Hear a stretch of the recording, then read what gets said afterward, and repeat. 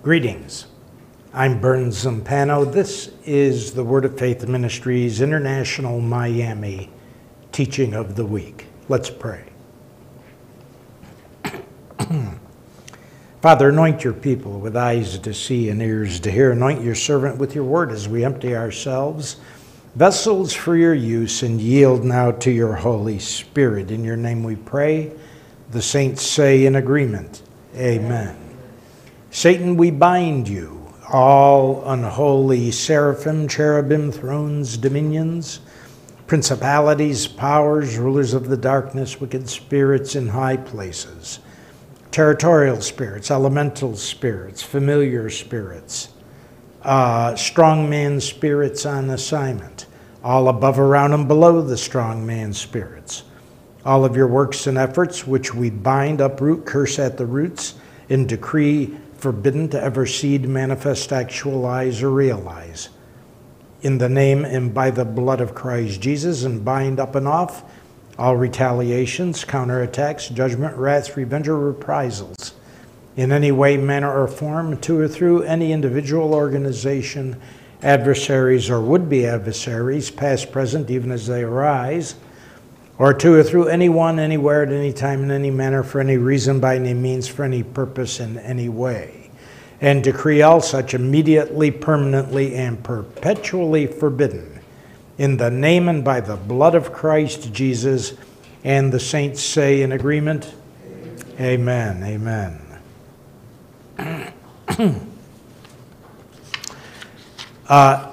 In today's session, we want to try to get to having a workshop as we did in our last session. But this week's workshop is going to be on altars, raising altars to call upon the name of the Lord. To call upon the name of the Lord. Now, these are basically altars of intercession, spiritual warfare, deliverance, and healing. And they are of great import because they are extremely powerful, and I will give you an example of this today as we have a teaching before we actually do some workshop work. And it will be a discussion of the prophet Elijah and his experience in raising an altar against the prophets of Baal, spiritual warfare altar, in 1 Kings chapter 18. But before we get into that, let me just remind you of a few things. We've spoken of this before, but in way of a brief review. The reason we are moving into the knowledge and use of altars and refreshing that from previous days is because, as we spoke in our previous videos, the Holy Spirit, through Paul, said that these things were given as examples to us.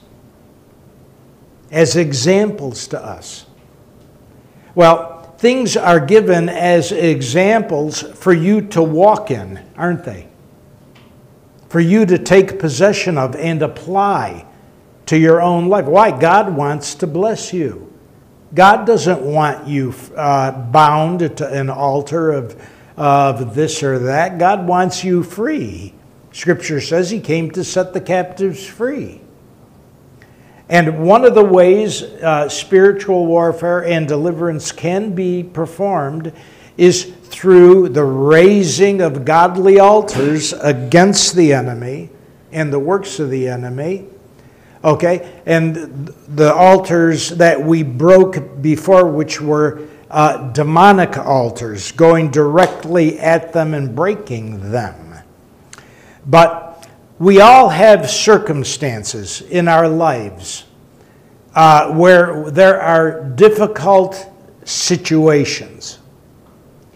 And we need to see change. We need to see change effected in our lives, that we can get on with God. And the scripture shows us very clearly and in no uncertain terms that there are two ways of doing that. One, bind and break demonic altars, particularly demonic altars of witchcraft control or of witchcraft revenge. And we spoke about that in the previous broadcasts. Or once we do that, also raising altars to call upon the name of God for the healing and deliverance of our family members or relatives or our circumstances, etc., that were victimized by those altars or by generational hereditary influences such as generational curses. So we see in the Old Testament scripture, which were given as examples to us, that there were two kinds of altars that were raised. One was called the altar unto the Lord. We spoke about that earlier. That was the altar of covenant and intimacy that the patriarchs, the prophets, the kings, and the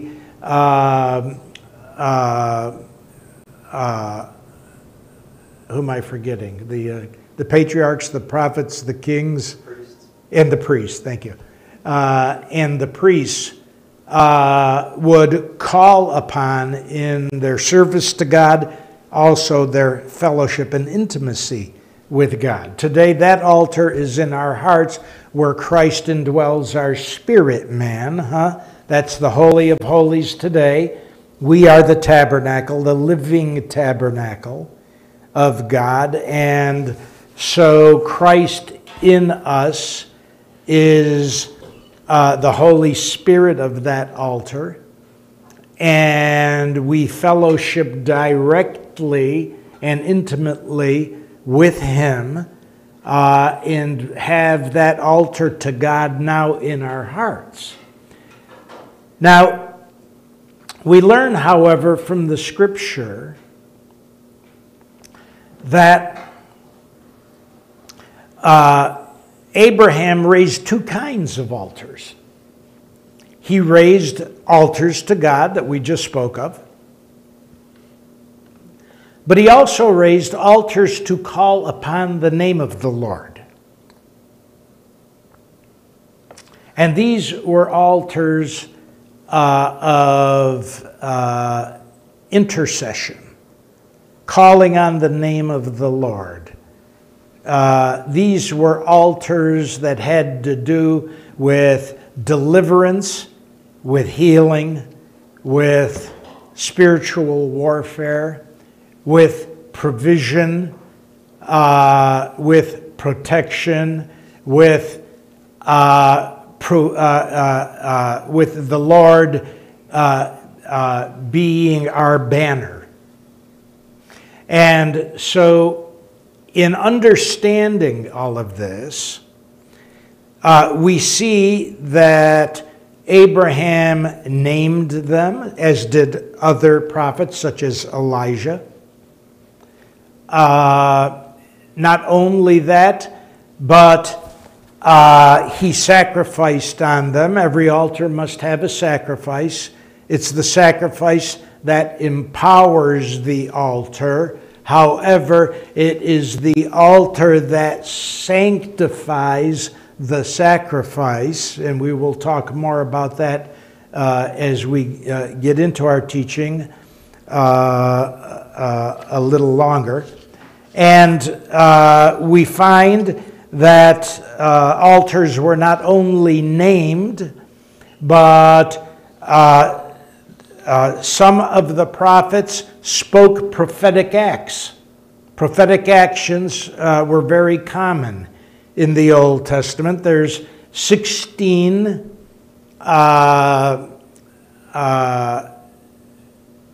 verses in the Bible on prophetic acts.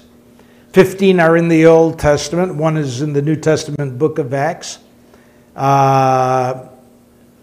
where Paul took authority over all the occult books in a town and burned them in the square, if you remember, as a testimony, a prophetic testimony to the Lord that these things were destroyed. Now, there are 15 others in the Old Testament. We don't have time to get into the discussion of prophetic actions, except to say that when they were done, God responded.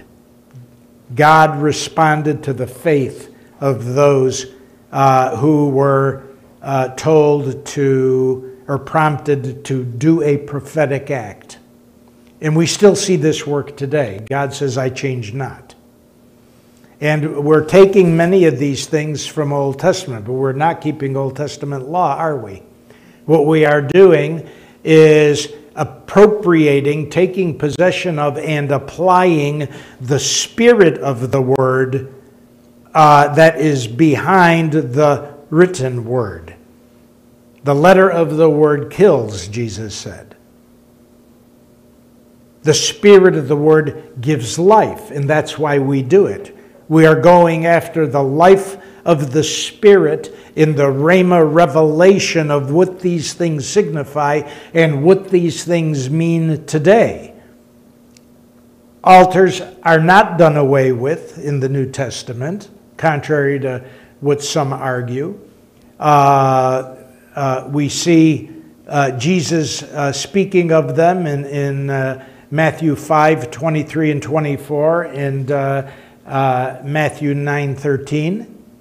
We see altars in the heavenly realm in the book of Revelation of the New Testament, and we even see the angels of those altars, which shows us that altars are operated by angels or messengers of God, which is why the prophets of the Old Testament spoke to them.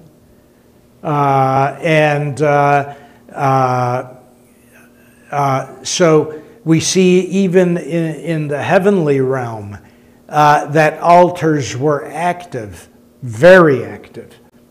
And that when God would speak, an angel was released to go and do something on the earth. So,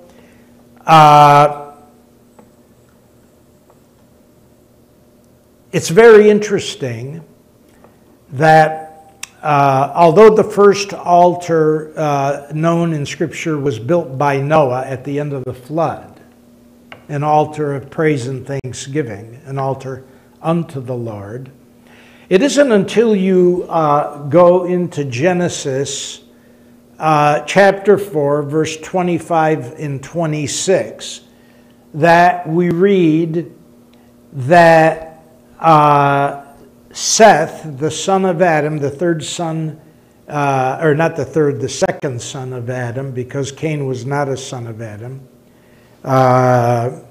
that Seth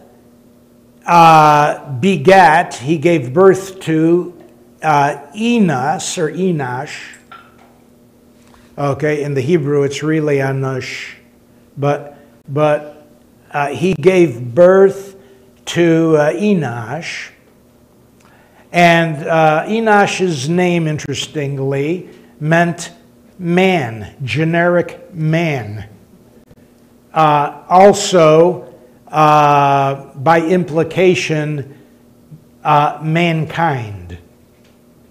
And that's very, very interesting, because when you read that remark in Genesis 4, verse 25 and 26, it says that after he begat Enosh, that men began to call upon the name of the Lord. And that was the beginning of it. And then as we go on through the Old Testament, we see more and more of altars being built where the prophets and the kings and the patriarchs and the priests began to call upon the name of the Lord. Now, probably the most famous altar that was used to call upon the name of the Lord in the Bible is the altar that Elijah built to the Lord in 1 Kings chapter 18. If you have your Bibles, you're welcome to turn there with me, if you will.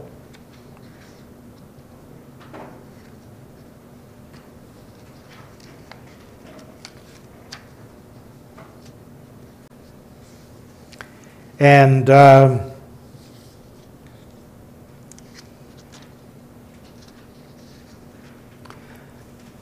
let's look at Elijah's work at Mount Carmel. It's very, very interesting. Here he was building an altar to call upon the name of the Lord. He was dealing with King Ahab, Jezebel, the queen of Israel, who was a foreigner, whose father was the high priest of Baal in Babylon, and who had brought that worship and the worship of the Asherah into Israel. And it was spreading like wildfire. And there were these Asherah up on cliffs and groves in the hills and the mountains throughout Israel. And there were sacrifices being made by the priests of Baal. And there were 450 prophets of Baal that were under the charge of Queen Jezebel. And Elijah was sent to confront King Ahab and Queen Jezebel and the 450 prophets of Baal and the 400 prophets of Asherah. And so if you turn with me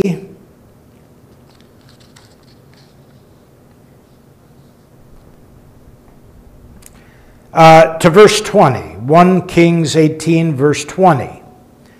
And let's look at what happened at Mount Carmel. Read along with me if you will. So Ahab sent a message among all the sons of Israel and brought the prophets together at Mount Carmel. Elijah came near to all the people and said, "How long will you hesitate between two opinions? If the Lord is God, follow him. But if Baal, follow him." But the people did not answer him a word. Then Elijah said to the people, "I alone am left a prophet of the Lord, but Baal's prophets are 450 men. Now let them give us 2 oxen, and let them choose 1 ox for themselves and cut it up and place it on the wood," that was the altar, "but put no fire under it. And I will prepare the other ox and lay it on the wood, and I will not put a fire under it. Then you call upon the name of your God, and I will call on the name of the Lord, and the God who answers by fire, he is God." And all the people said, "That is a good idea." Little did they know what was waiting for them. That's not part of this word, by the way. Okay. So in verse 25 we continue. So Elijah said to the prophets of Baal, "Choose 1 ox for yourselves and prepare it first, for you are many, and call on the name of your God, but put no fire under it."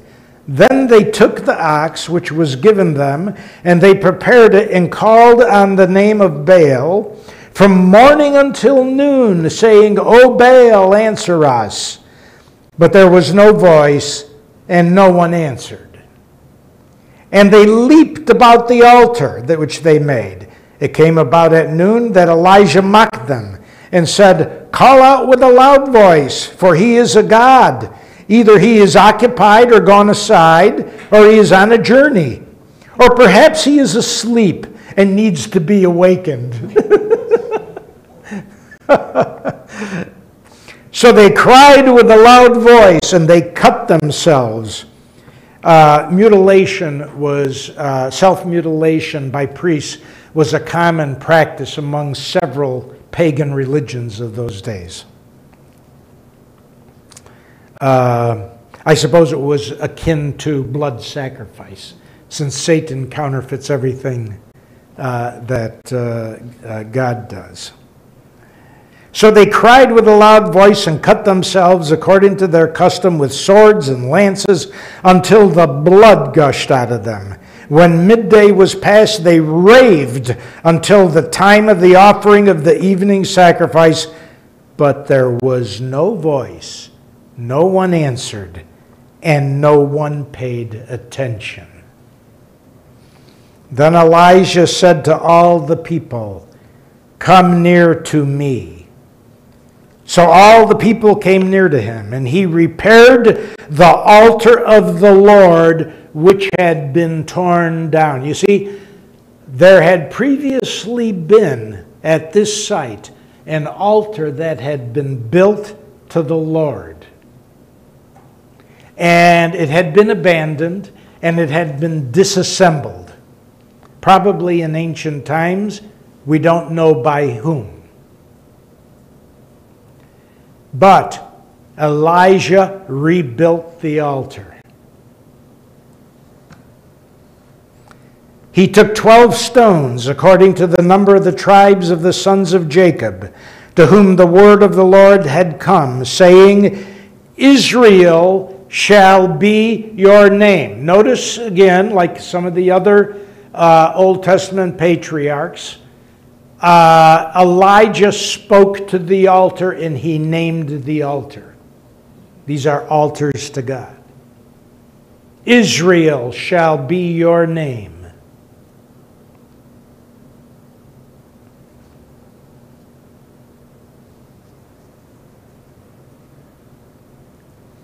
So with the stones he built an altar in the name of the Lord, and he made a trench around the altar, large enough to hold 2 measures of seed. Then he arranged the wood and cut the ox in pieces and laid it on the wood. And he said, "Fill 4 pitchers of water and pour it on the burnt offering and on the wood." And he said, "Do it a second time." And they did it a second time. And he said, "Do it a third time." And they did it a third time. The water flowed around the altar, and he also filled the trench with water at the time of the offering of the evening sacrifice.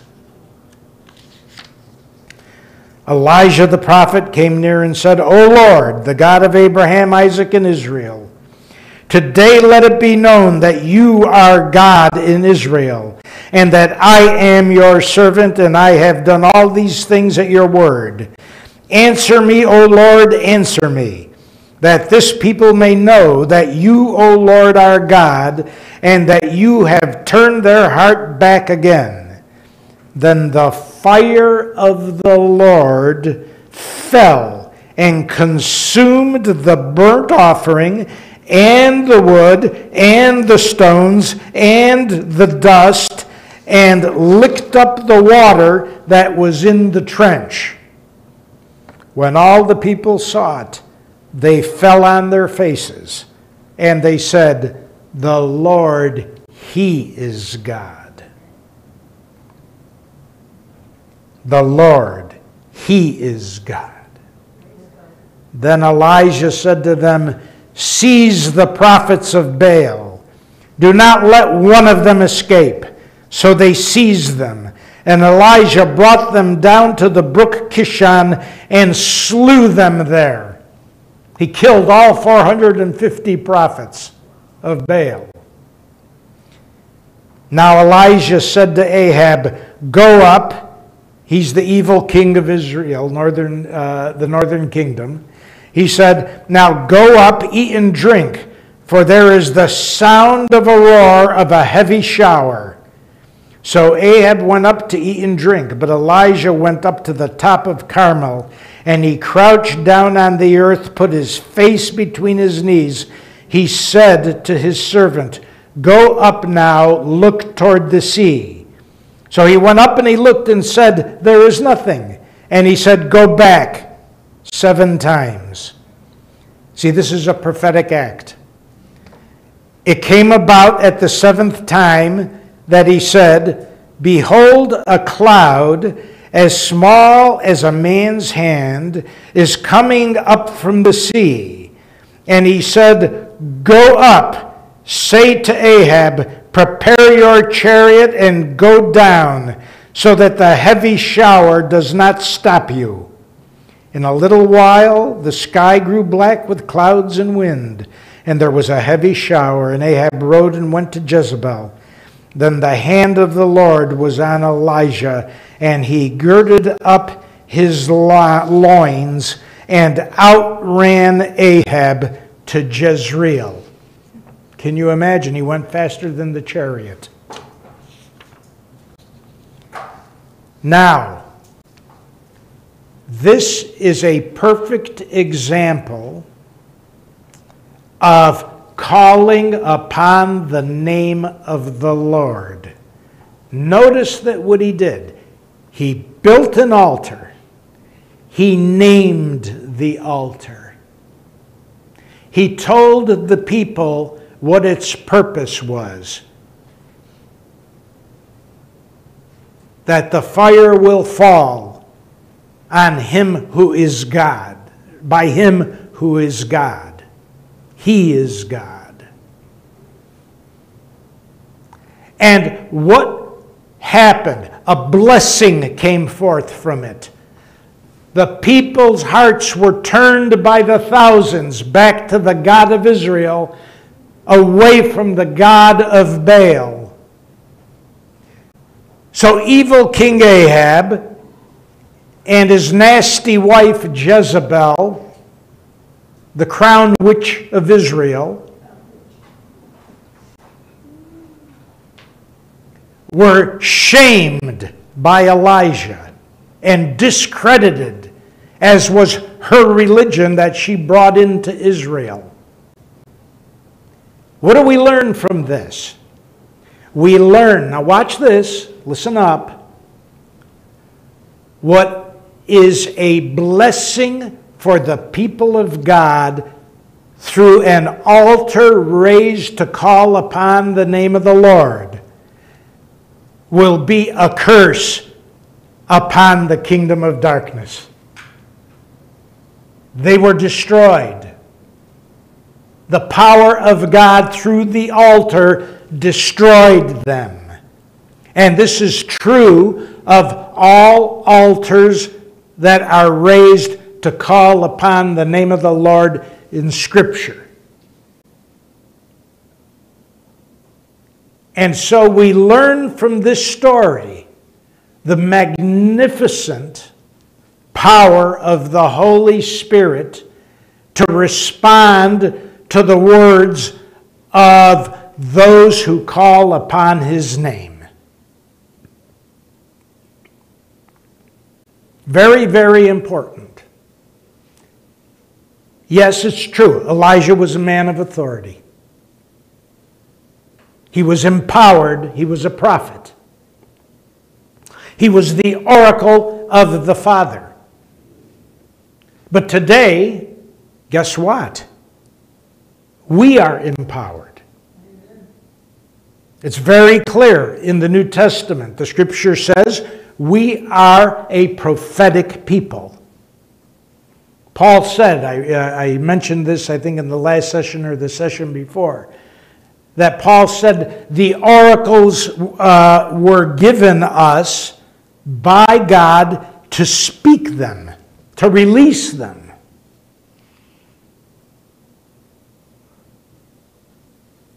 And we spoke about how that's done, and we'll touch on it briefly as we raise an altar today. And so we learn from all of this that we are empowered as New Testament people, a prophetic people. You see, in typology of Scripture, Elijah is a type of you and me, what we should be in the kingdom of God. And in this end time, God will be raising people with the spirit of Elijah to come forth in holy boldness, to start tearing down these altars and these Asherahs and everything else that are presently being built up nationwide in preparation for rise of Antichrist, who is on the earth now, is an adult, and is preparing to come to power. There already has been established in New York City an altar to Baal in Times Square. There is an altar to Baal that has been erected in St. Louis, Missouri. There is an altar to Baal that has been erected in Los Angeles, California. And there is another altar to Baal has been erected in a nearby city in California. I'm not sure, I've forgotten where it was, but I think it's San Diego. All of those altars to Baal that have been raised have a purpose in the kingdom of darkness. But they are coming down through the prayers of the saints. And God is going to give the victory.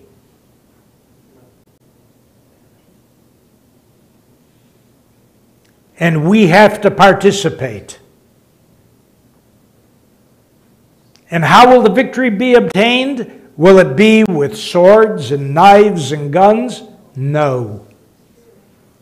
No. Not by might, not by power, but by my Spirit, says the Lord. So, will you have to do the battle personally? Not necessarily. We can build altars to call upon the name of the Lord for national issues and problems. Not just personal. For cultural issues and problems. Not just personal. And not only that, we don't have to make it our individual personal war.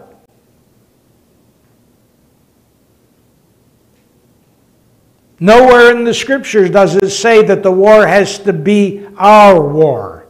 It says repeatedly, the battle is the Lord's. It is God's war. All we are is empty vessels, using words as the oracle of the Father, as we said in the 2 previous sessions.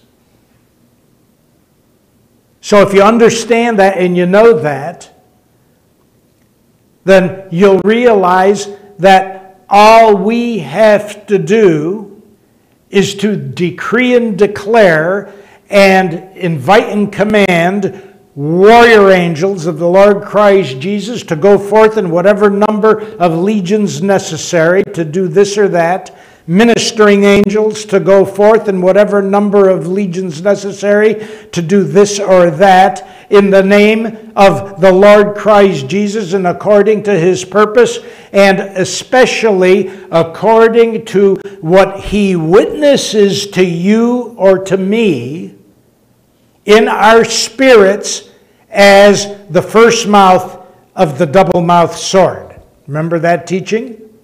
Revelations 1:16 of Christ. Out of His mouth comes the two-edged sword, it says. Go to the original Greek. It doesn't say two-edged. It says double-mouthed. What is this sword? It's a spiritual thing. And it's made up of two mouths.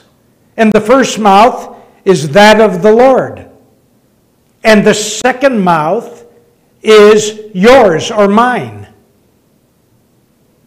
And how is it done? His Spirit witnesses to our spirit.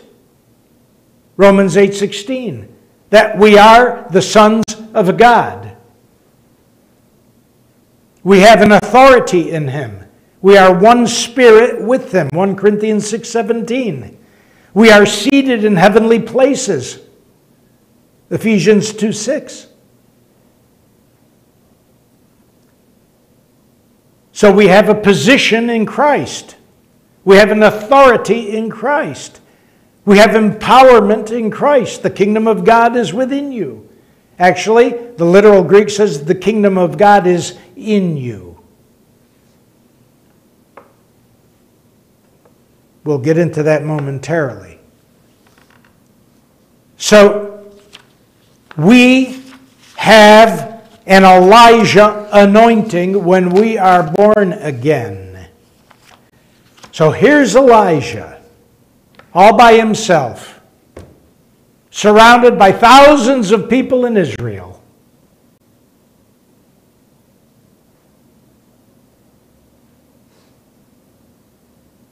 On the top of a rugged mountain,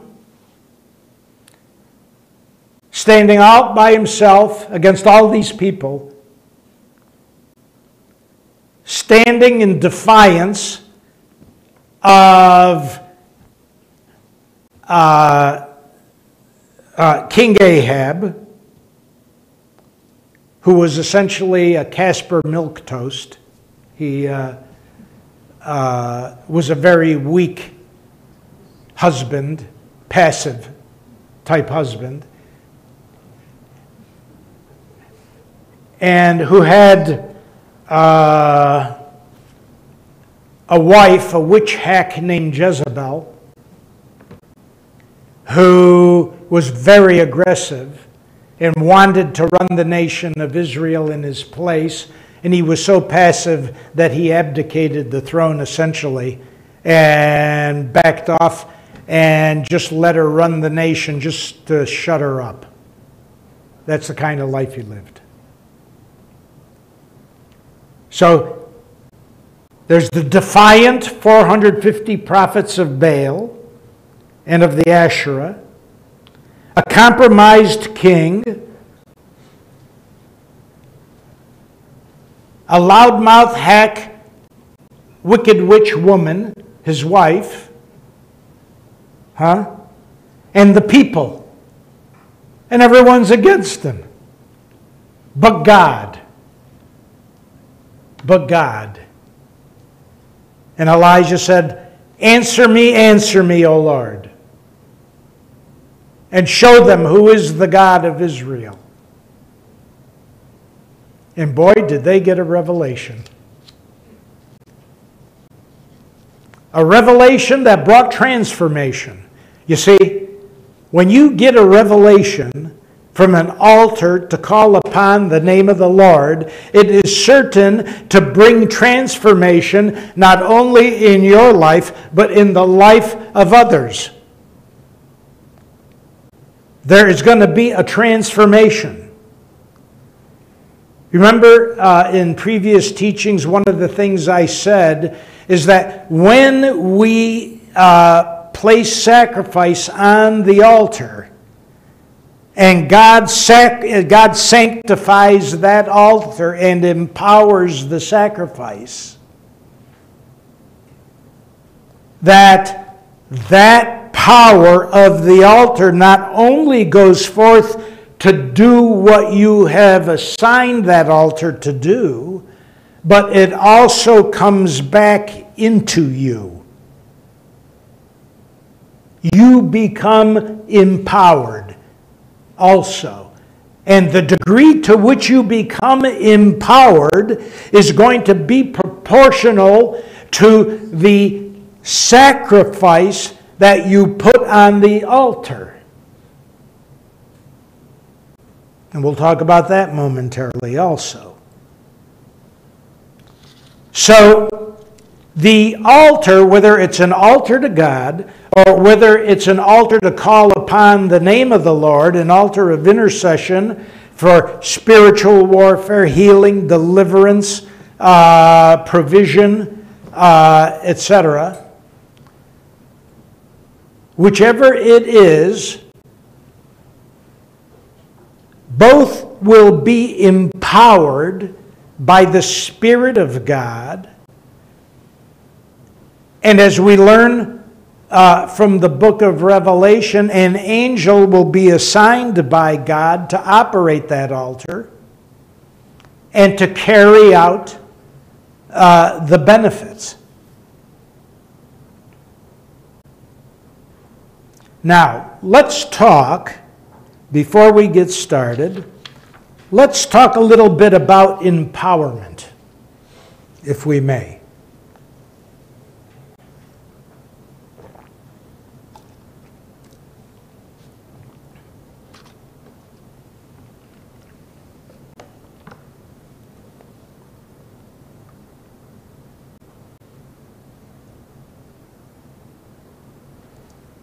Let's dispel some ideas first. First idea, I'm not holy enough to do these things.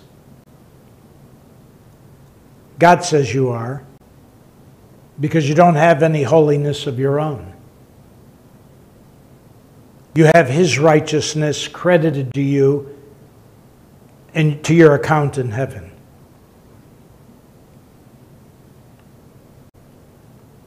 So Paul the apostle, by the Holy Spirit, said, I am the righteousness of God in Christ. In Christ. Without those last two words, I'm not righteous. I am the righteousness of God in Christ.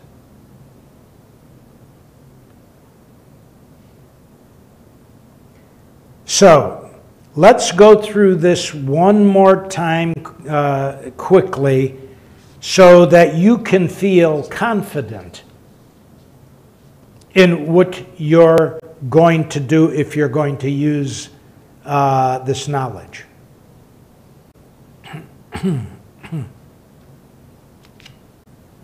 I know what you're thinking. You're saying, well, Bern, if all this stuff is really true, how come other people are not doing it? They are.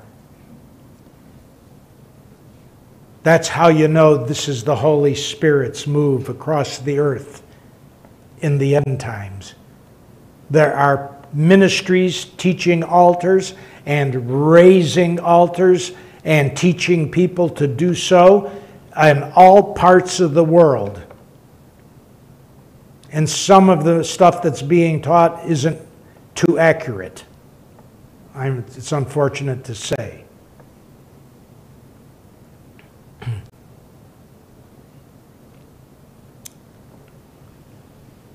So,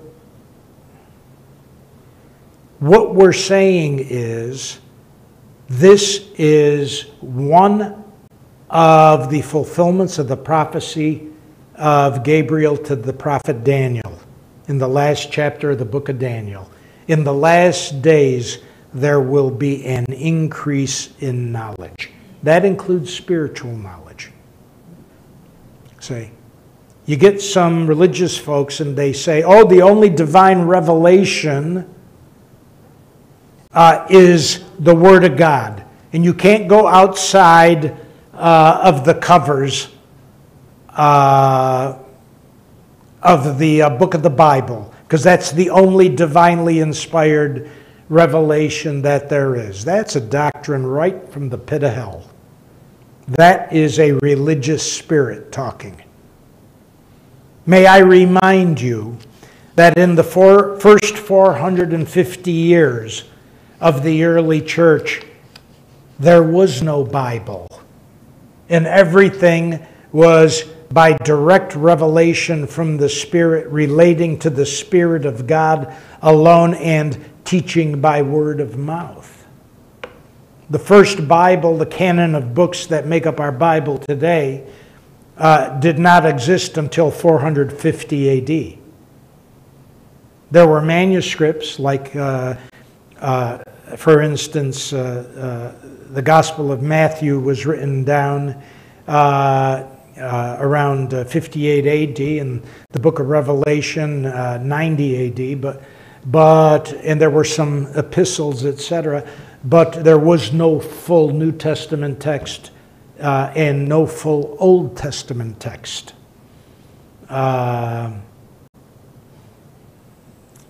Other than, by the way, the Septuagint, as far as the Old Testament went. The Masoretic text, which is everybody's Old Testament today, wasn't completed until about 600 to 900 AD by Masorite scribes living in Poland. So what was it that brought the church in its growth through all of those hundreds of years before we actually had Bibles in the hands of most believers through the Gutenberg press? The answer to that was the Holy Spirit teaching and directly bringing revelation to the believers of those ages. There is no other answer. And guess what? The Holy Spirit is bringing revelation today, isn't He? If you're baptized in the Holy Spirit, if you're born again, you will have direct revelations of the Holy Spirit.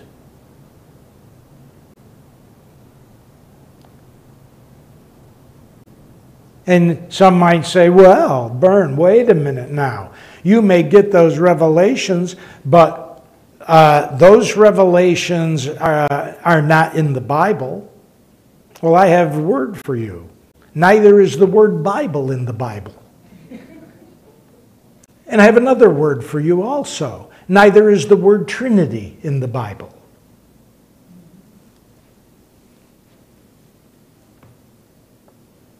But do you deny that God is three in one? Father, Son, and Holy Spirit? Three manifestations of one Godhead? Do you deny that? That's a matter of divine revelation. So,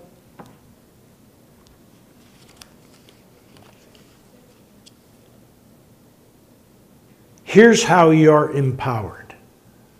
Are you ready? You have a position in Christ. You have a delegated authority in Christ. And you are empowered by Christ.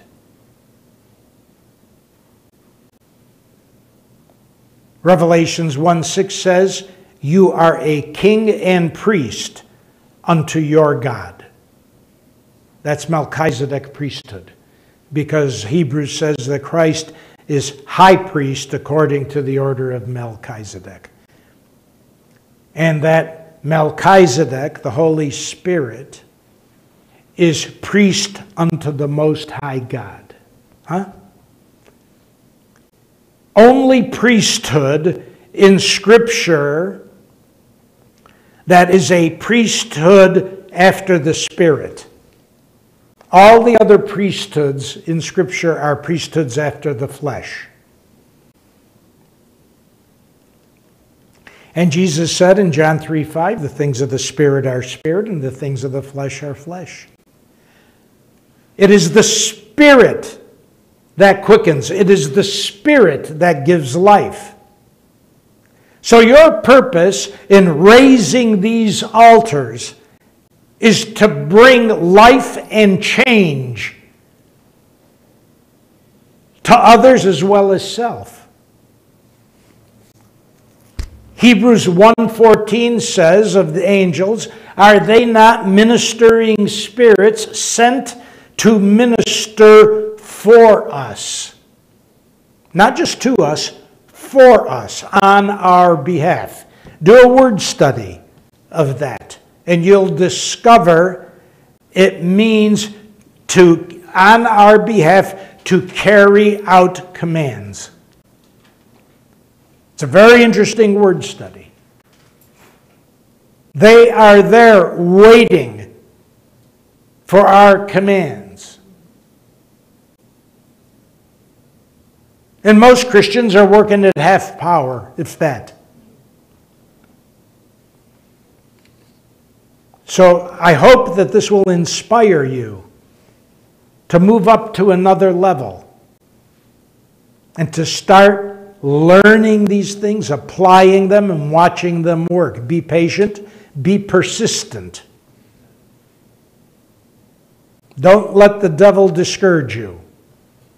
Some people will work their altars over a very long period of time, but breakthrough will come.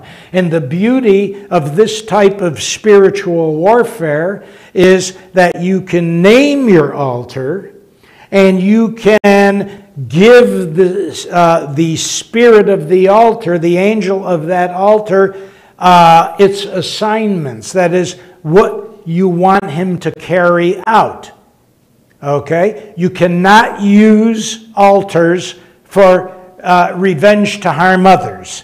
That's witchcraft.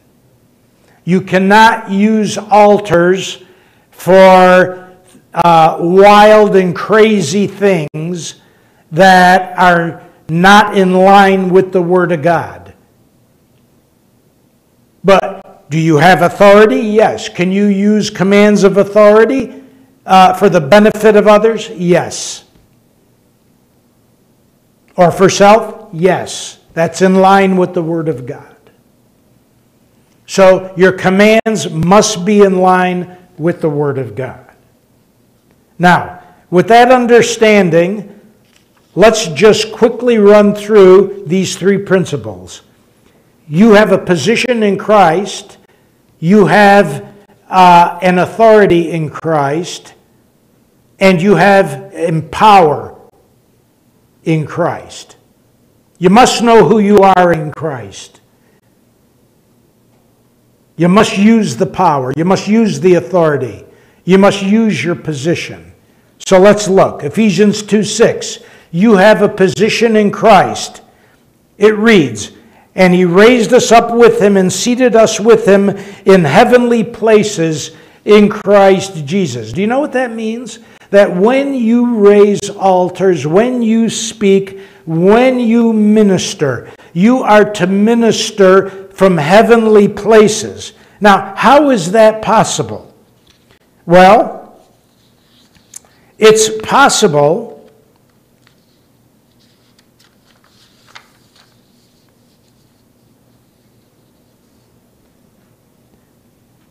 It's possible because 1 Corinthians 6:17 says, he who is Christ is one spirit. And some of your translations say one spirit with him. In the original Greek, it says one spirit. What does that mean? It means that when you are in Christ, you are in covenant. You are one spirit with his spirit. See, the deal that Christ made with you when you got born again was, you give me your life, I'll give you my life. That's the deal. Hey, great deal, isn't it? A changed life for an exchanged life. Did you get that? A changed life for an exchanged life. So you surrender and you give Christ your life and commit to the faith walk and receive his salvation. And he begins to live his life in you and through you. So Paul, by the Spirit, says in Acts 17:28, in him I live and move and have my being. In him I live and move and have my being. My being, my existence. So it is because of this covenant in his blood, which imparts his life to my life, my spirit. I am one spirit with him. So yes, my spirit is in my physical body here on the earthly level, but my spirit is already seated with him in heavenly places. That's a matter of divine revelation. So, when his voice, the first voice of the double-mouthed sword, witnesses to my spirit, Romans 8:16, that I am a son of God, I have the DNA of God, activated by Christ when he generated me out of him, and the same for all of you.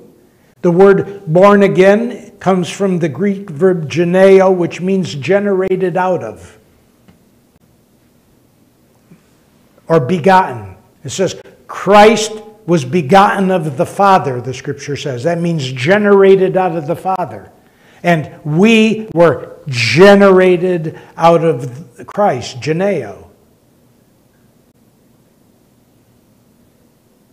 We have that DNA.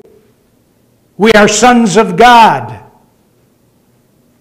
We are seated in heavenly places. We have a position in Christ.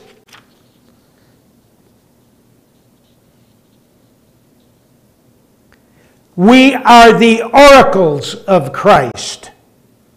In Revelations 1:16 we read, in his right hand he held 7 stars, and out of his mouth came a sharp two-edged sword, and his face was like the sun shining in its strength.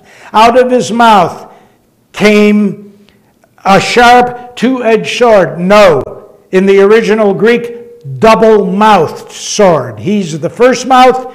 You are the second mouth. You were generated out of him, and you are the oracle of Christ to people on the earth. Know who you are in Christ. Wake up, church. This is not playing church. This is being church. Bringing the power of the kingdom to the earth today.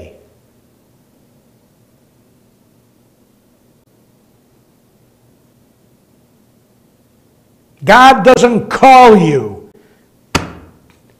to be a member of the Church of the Chosen Frozen.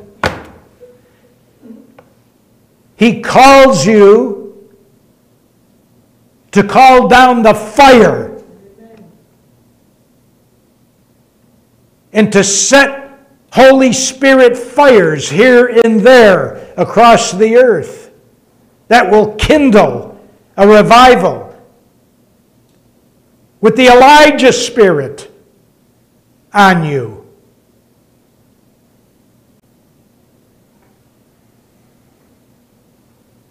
And you're going to do it with holy boldness. Put your hand out right now on the screen, please. You folks out there, everyone here, and touch my hand on the screen. Father, in the name of Christ Jesus, I just impart holy boldness right now to every viewer and to everyone here. Holy boldness in the name and by the blood of Christ Jesus. So be it in Christ Jesus' name. Yes. Yes. Holy Spirit, fire fall on these folks. Holy Spirit, fire fall on the viewers in the name and by the blood of Christ Jesus. Move them, Holy Spirit. Rise up in them, Holy Spirit. Anointing flow in Christ Jesus' name. Ariyasha palakalabashandele. Rakushweta malosoka karabashandili. Arabasa shamalahande. Kemusha sandele. Ariakwaba. Saribieta toro. So the Spirit himself testifies with our spirit that we are the sons of God. Say, we are the sons of God. Amen. Position in Christ, Galatians 2:20. I have been crucified with Christ, and it is no longer I who live, but Christ lives in me. And the life which I now live in the flesh, listen up, the life which I now live in the flesh, I live by the faith of the Son of God. Some of your translations say the faith in the Son of God. No, that's salvation faith. Faith in or on Christ is salvation faith.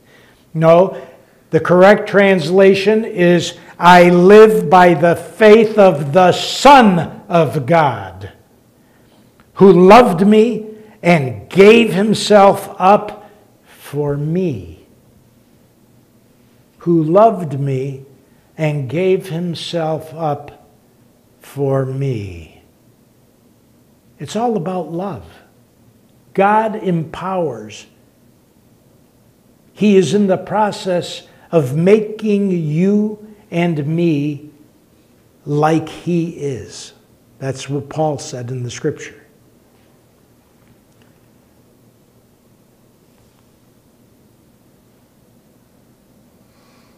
And how is it done?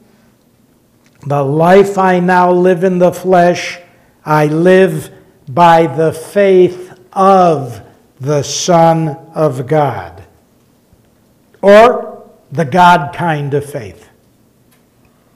The God kind of faith. That's what that means. By the faith of the Son of God. What is the faith of the Son of God? We've been through this before. It's the trust that the Father had on himself, that when he released words from his mouth, those words found their target and did what he intended. Carried out the intention of what those words were that were spoken. That's the faith that God has, the faith of God. That once he released the words, they did what he intended. Now, Jesus was creator. You know that. John 1 says that. And in Genesis 1, where he created, it says, and God said 9 times. And God said, and it was. And God said, and it was. And notice, he kept moving on. He just released the words. He didn't bother to stand and look and say, let's see if it really happens. No. He knew when he released the words that they would do what he intended. So he just kept moving. Didn't think about it. Released the words. Backed them by faith that they would do what he intends. That's the faith of God. You use that kind of faith. All of you. I use that kind of faith. Why? Because in John 14:12, Jesus said, the things I do, you will do, and greater things than these shall you do, for I go to the Father. Something to think about, huh? Say, I must do the things that Jesus does. I didn't hear you. I must do the things that Jesus does. I must think the way that Jesus thinks. See? Very important. That's the covenant deal. Okay? Okay, so you have a position in Christ. Now watch this. You have an authority in Christ. 2 Corinthians 5:21. He made him who knew no sin to be sin on our behalf, so that we might become the righteousness of God in him. 1 Corinthians 6:17. But the one who joins himself to the Lord is one spirit with him. Romans 8:16. The Spirit himself testifies with our spirit that we are sons of God.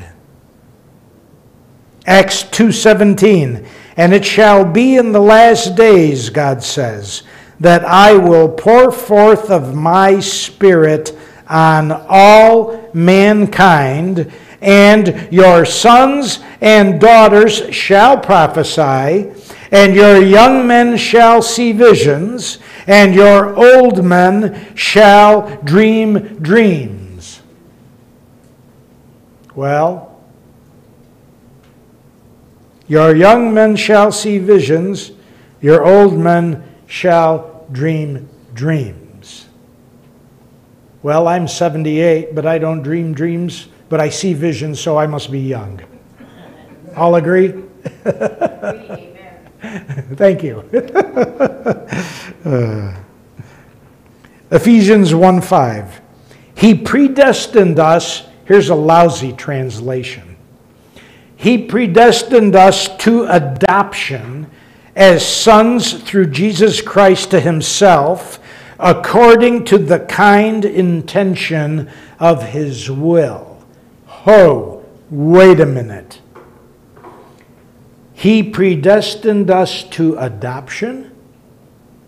Adoption, we're kin. We're generated out of him. We have his DNA.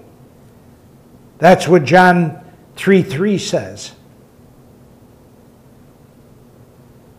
And that's what John 3:5 says.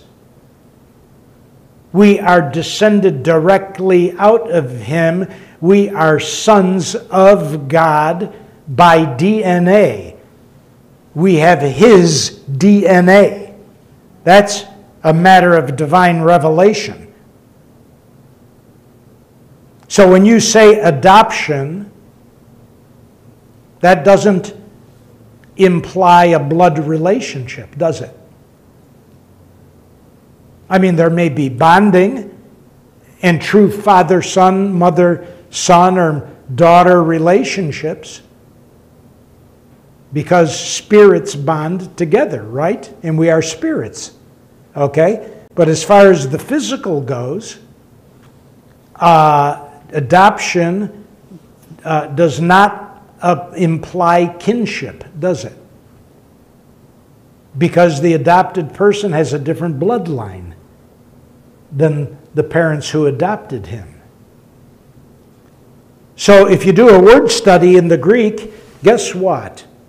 You discover that the word adoption isn't even there in the Greek.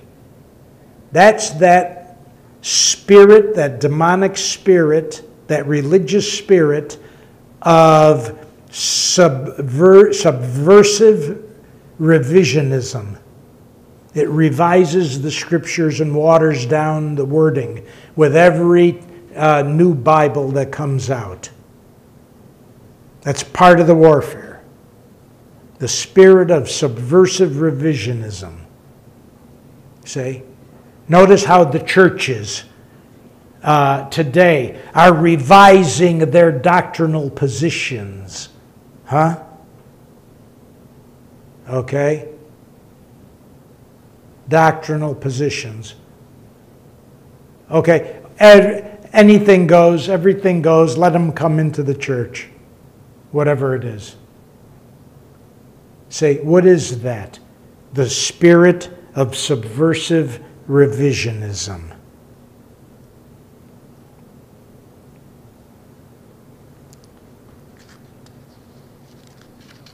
So we have the authority of the Spirit poured out upon us.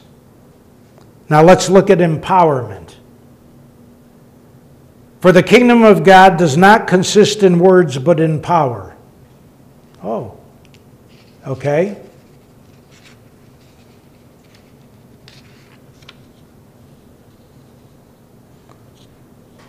Luke 17, 20, 21. Nor having been questioned by the Pharisees as to when the kingdom of God was coming, he, that is Jesus, answered them and said, the kingdom of God is not coming with signs to be observed, nor will they say, look, here it is, or there it is.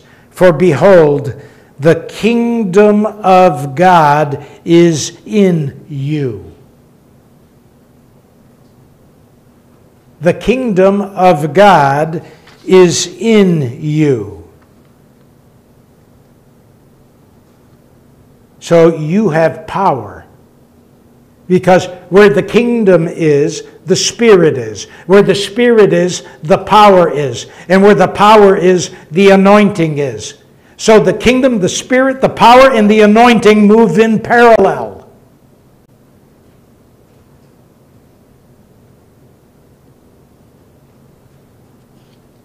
More on power. Luke 10:17. The apostles ran to Jesus and they said, Lord, even the demons are subject to us in your name. Luke 10:19. Behold, I give you authority to tread on serpents and scorpions and over all the power of the enemy. Well, authority over all the power of the enemy would include Satan, wouldn't it? See? Most people spend their time running from Satan. This verse says you should be running at him. He has no power against the believer. His power was taken from him at the cross by Christ. He's got all sorts of powers against unbelievers, but not against believers. And you say, well, how come so many believers get hurt by him? Everything he does by lies and deception. If you don't want to learn spiritual warfare, you're going to get bruised. It's going to be worse in the end time. Because Satan is going to try to do as much damage to the church as he possibly can, knowing that his time is short. It's a wake-up call. And there are very few pastors out there, I might add, who are willing to teach their congregations spiritual warfare. As long as I'm at it, let me just say something. If you want to learn spiritual warfare, go to our website at walkinginpower.org. All one word, lowercase letters, no spaces or dots. walkinginpower.org, O-R-G. You'll come to the home page, scroll up or down the home page until you see the word PowerPoint presentations. Click on it and it will take you directly to the PowerPoint section of our website where there are free downloads of complete courses on spiritual warfare. There are several of them there. And you can look at those slides, maybe 10 or 15 slides a day till you get through them. And when you start reviewing and applying, you'll see that you'll have a very good foundational knowledge of spiritual warfare. And we hope they'll be a blessing to you. Okay. So, how else are we empowered? Proverbs 18:21. Death and life are in the power of the tongue. Those who love it will eat its fruit. Why are we doing this? I'm trying to show you the scriptures behind what's going to empower your altar. So you'll have confidence. See? So, life and death are in the power of the tongue. Those who engage it will eat the fruit thereof. Fruit comes from seed. The power of the tongue is to release seed. And the seed released by the power of the tongue are faith-filled words delivered under the anointing after you've praised and worshiped to put sacrifice on your altar. See how it works? So, the seed released are faith-filled words. Once released to the atmosphere, those words find their target, and the happening is in the words. Isn't that something? How do you know that, Byrne? Well, I read the Bible. And in Daniel chapter 10, Daniel was praying for release from Babylon. And the angel Gabriel came to him and said to him, Daniel, from the first day your words were heard. Really? Where were the words heard? In heaven. How could that possibly be? Words are spiritual. There's no time or distance in the spirit realm. So words go directly to their target. Faith-filled words.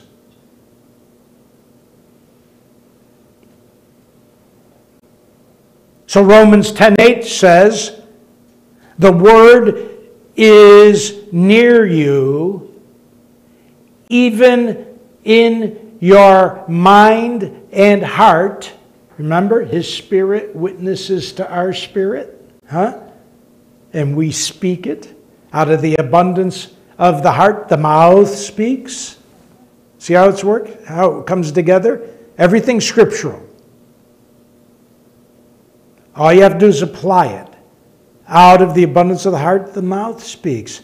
And what kind of word? The word of faith which we speak, Paul says in Romans 10:8.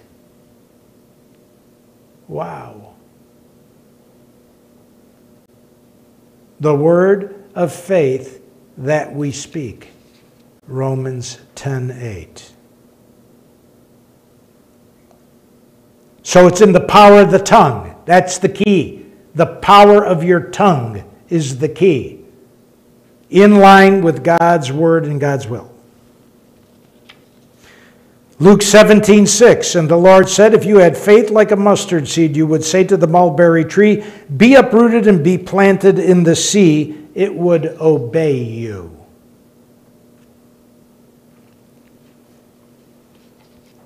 It would obey you. Say, what is Jesus saying? With faith-filled words, your circumstances should obey you, and not you, your circumstances. That's what he was saying. You are empowered. Psalm 103:20. Bless the Lord, you his angels, that excel in strength, that do his commandments, with a small c, meaning his teachings, hearkening unto the voice of his word. Listen to that last phrase. Angels responding, hearkening is Old English, responding unto the voice of his word. What is the voice of his word? It's his word, which comes out of his mouth as the first mouth of the double-mouthed sword, and then comes to you and is repeated and released out of your mouth as the second mouth of the double-mouthed sword, and the angels respond to the voice of his word. See? Because all your being, according to what Paul says, is an oracle, speaking what the Father says, speaking his word. Angels respond. That's what makes altars work. Psalm 103, verse 20. And then John 14:12, Jesus said, the works that I do, you'll do also. The greater works than these shall you do, because I go unto my Father. And how are we empowered? According to our faith. Matthew 9:29, Jesus said, it shall be done to you according to your faith. Need a lot of faith? No, just mustard seed faith. As I said before, mustard seed is one of the smallest seeds in existence, and out of it comes one of the biggest trees in existence. And all that the tree is in the seed. See? And it's a very small seed. So if you think you have very small faith, release it anyway. It'll work. You see, Jesus will meet you at your own level of faith. That's what grace is. Huh? He'll meet you at your own level of faith. See? and He will encourage you. And the more you start seeing results, and it may take some time, be persistent. Do not have wavering faith. Remember, God performs His word. And in James 1, verse 6 and 7, the Lord said through James, let not the double-minded man is unstable in all of his ways, He said. Huh? What was He talking about there? Wavering faith. Don't have wavering faith. Have steadfast faith. Just stand. Walk by faith and not by sight. When the devil comes and says in your thoughts, oh, this isn't really true, this stuff doesn't really work, your response should be, no, devil, I'm not going there anymore. Huh? That's how you respond. So you're going to have to use your faith.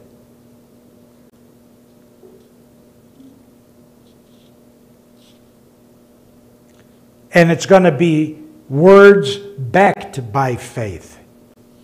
You have to be convicted that you have the authority, you have the empowerment, you have the position in Christ, and you have the knowledge. And you're a prophetic people. Okay. The next thing before we start, and we're going to do an altar, the next thing before we start is let's talk about the sacrifice. Every altar has to have a sacrifice.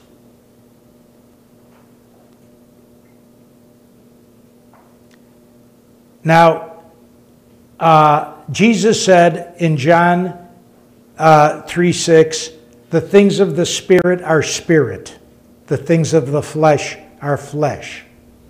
You'll see a lot of videos on television talking about altars, this and that. And they'll talk about putting something on the altar that is meaningful to you. Like you may make a vow on an altar. Yeah, you can do that. That's a thing of the Spirit.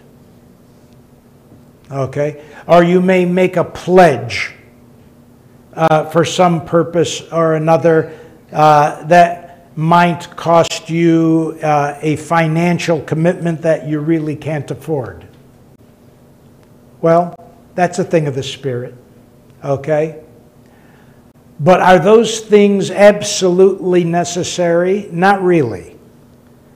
And the reason is this.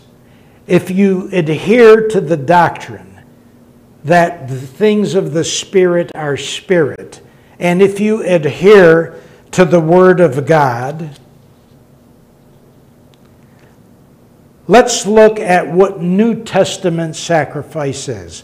A lot of those things were patterned after Old Testament sacrifice. Do they still work? I presume they do, because there are people that get results. Okay? But why not do it the new and better way according to New Testament revelation? Let's look at it. Okay? Romans 12:1. Therefore I urge you, brethren, by the mercies of God, present your bodies a living and holy sacrifice, acceptable to God, which is your spiritual service of worship. Romans 6:13. And do not go on presenting the members of your body to sin as instruments of unrighteousness, but present yourselves to God as those alive from the dead, and your members as instruments of righteousness to God. Hebrews 13:15. Through him then let us continually offer up a sacrifice of praise to God. That is the fruit of the lips that give thanks to his name. Now, isn't that something? So, we are to bring the sacrifice of praise, the sacrifice of thanksgiving. We can bring the sacrifice of worship. We can bring the sacrifice of honoring the Lord through song or music. We can bring the sacrifice of praying in tongues, where the Holy Spirit prays a perfect prayer in you and through you. You make the sounds, He gives the meanings, it says in the Scripture. Or, if you don't pray in tongues, you can use praise. Praising God for this and that, etc., things He's doing in your life. Why? Because praise does everything that tongues does. Old Testament Scripture refers to praise as the perfect prayer. God inhabits the praise, Old Testament Scripture says. It brings God's presence. So what we know then is that if we do this kind of sacrificing, that will be an altar of power.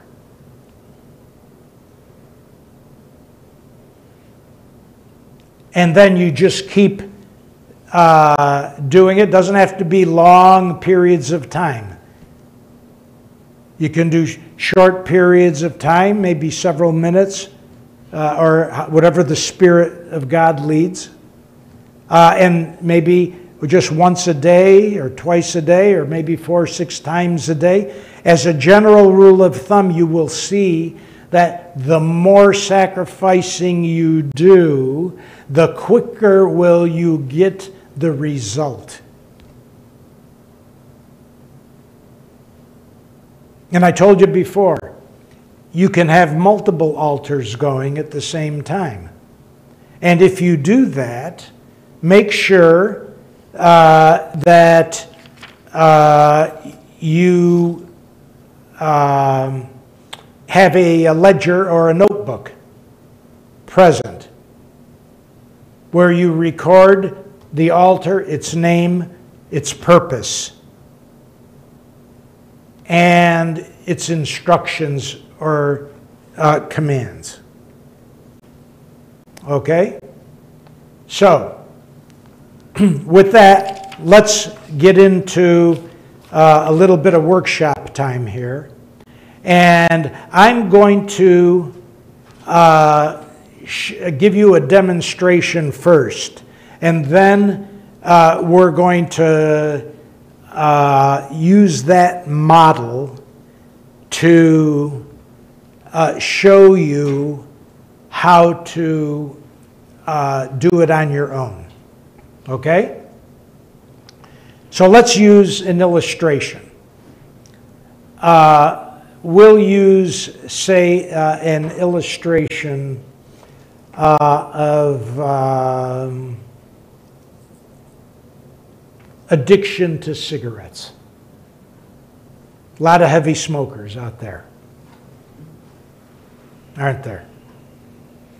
A lot of heavy smokers, starting even as at a young age.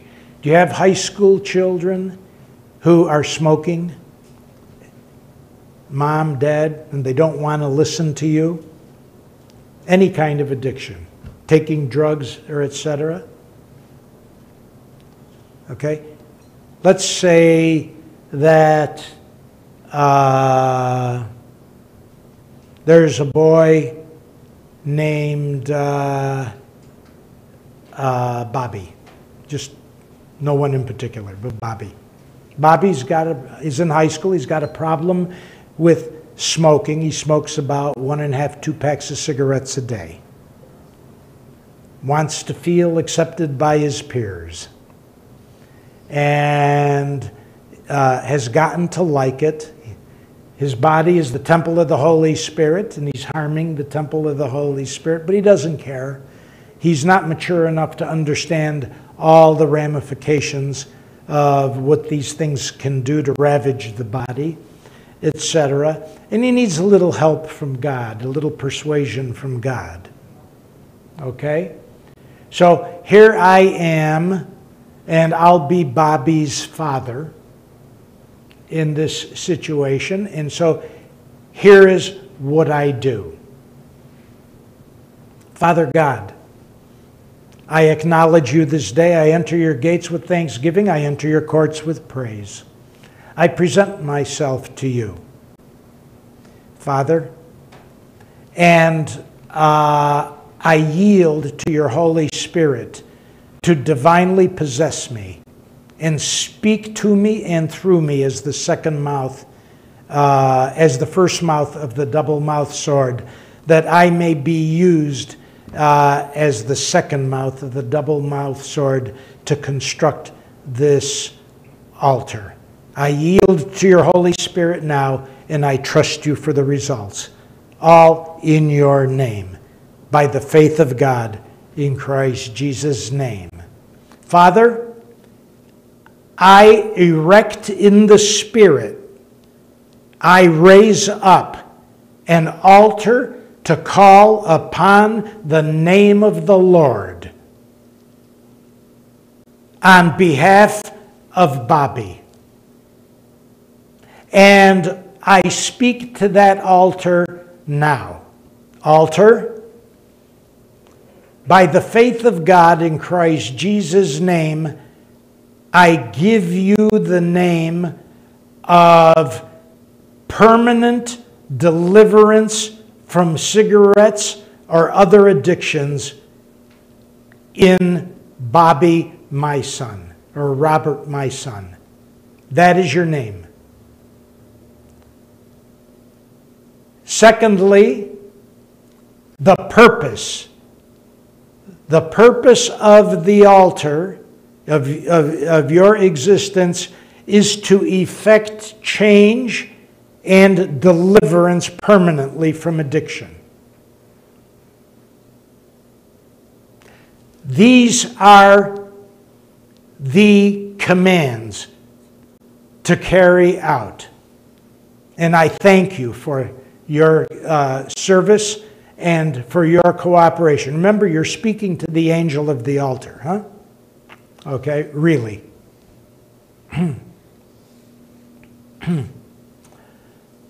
Number one, cut off Bobby's financial sources for cigarettes. Number two, minister disinterest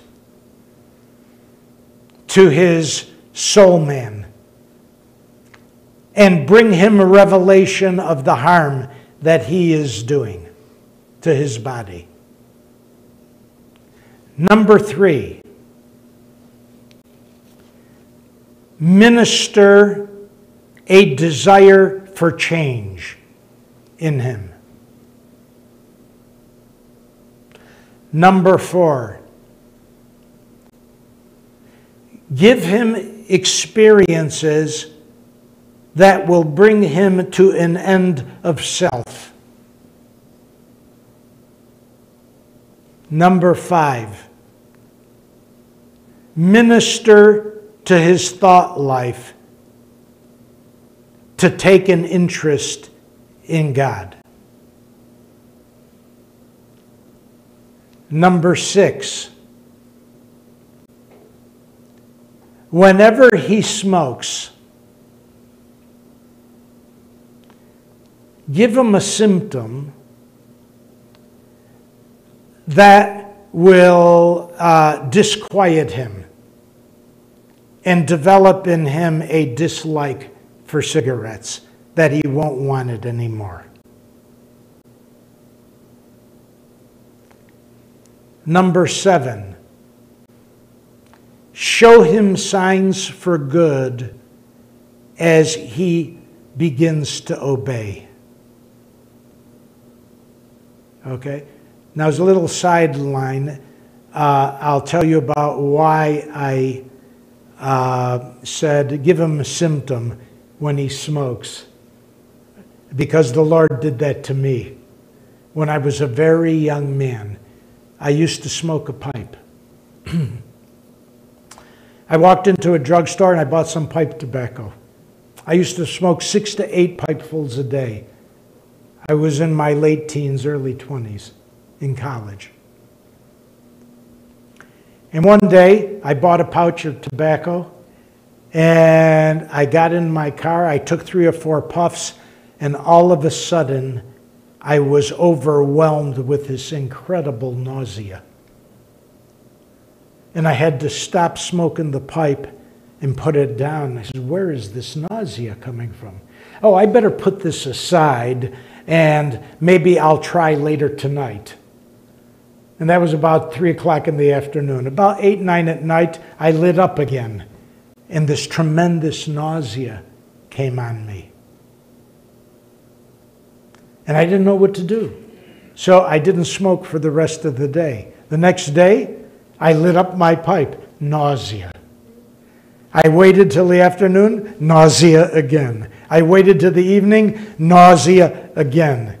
And it got to the point where I was almost ready to vomit. So I waited a 3rd day. And the 3rd day, the same thing happened. And I waited a 4th day. And the 4th day, the same thing happened. And the 5th day, I realized I can't smoke anymore.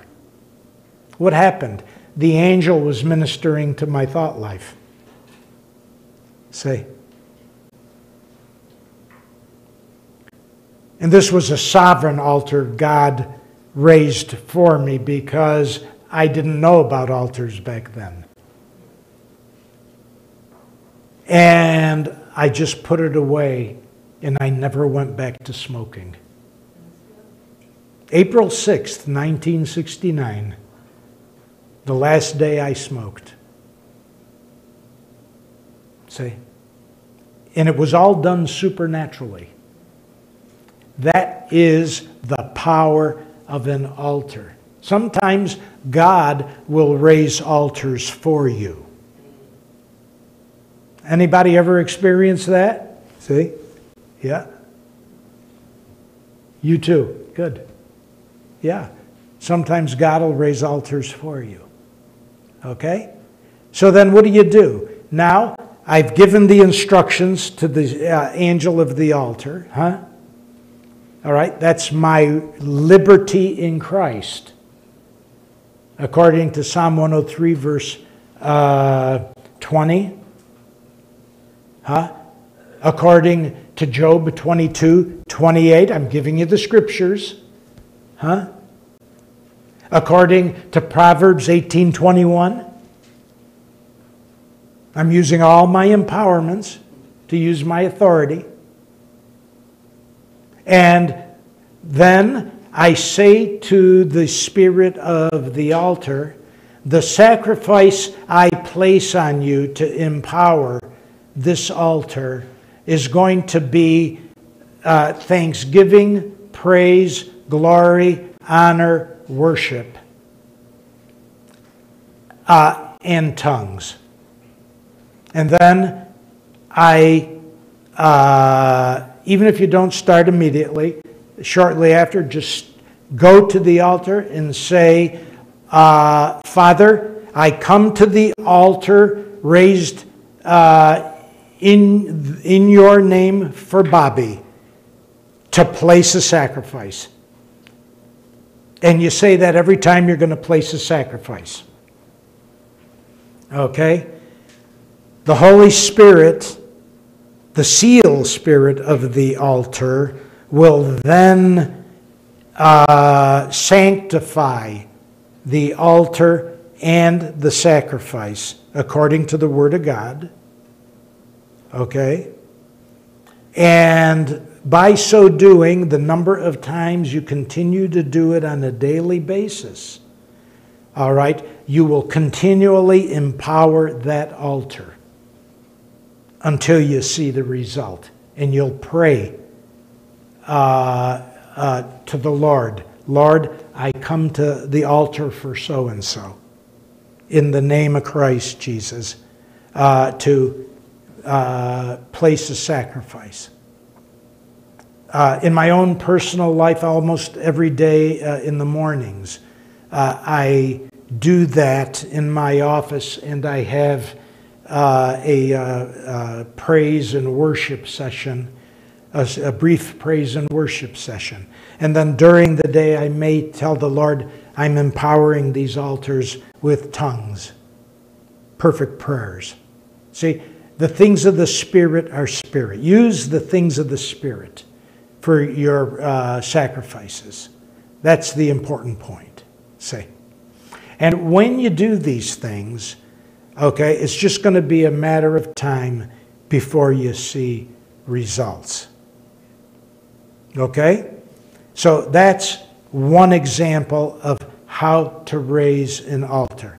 Now, let me ask you and you folks out in the audience. Let's work an altar raising in your own personal lives for your own personal needs. Huh?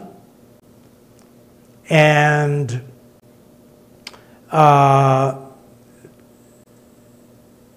if you have, how many people know a specific change of circumstance that's needed in their family or in their lives that they want to pray for? Can you raise your hands? Okay, just about everybody. Okay, and I'm sure you folks in the television audience the same. So think of something that's been a problem in the family for a very long period of time, and that really bears down on everyone, and there's really a need for change, whatever that thing is. Okay? And then I will ask you to name it. All right? So pray along with me now, and let's raise an altar to call upon the name of the Lord for an intercession to end these things.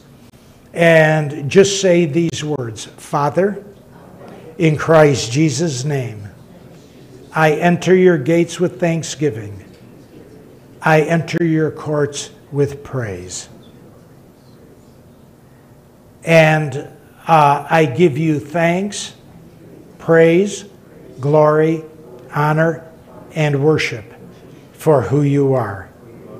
One with the Lord Christ Jesus and the Holy Spirit. And I bless your name. Father, I yield to your Holy Spirit to divinely possess me as the second mouth of the double-mouthed sword. And I ask you, your Holy Spirit, to be the first mouth of the double-mouthed sword. And I yield now to be your oracle in Christ Jesus' name, by the faith of God. In Christ's name, amen. Now, Father, I come to raise an altar to call upon your name on behalf of, now say the person's name, for the problem of, tell the Lord what the problem is.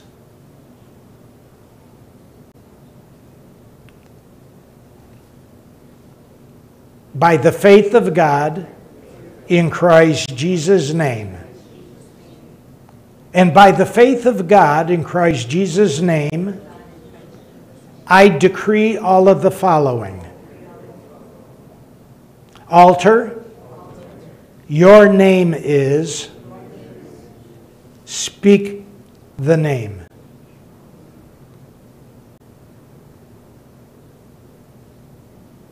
Anything the Lord leads you. So you've yielded to the Holy Spirit. So you're going to just trust that what he puts on your mind and heart is of him. Okay? And now say, Altar, your purpose is. Okay, now speak the purpose.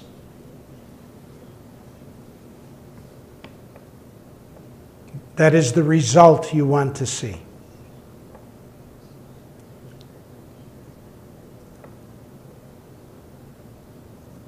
Okay.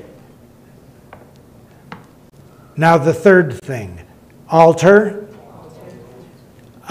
These are the things that I would like you to carry out. Okay. Now tell him, number one, what it is you want the angel to do.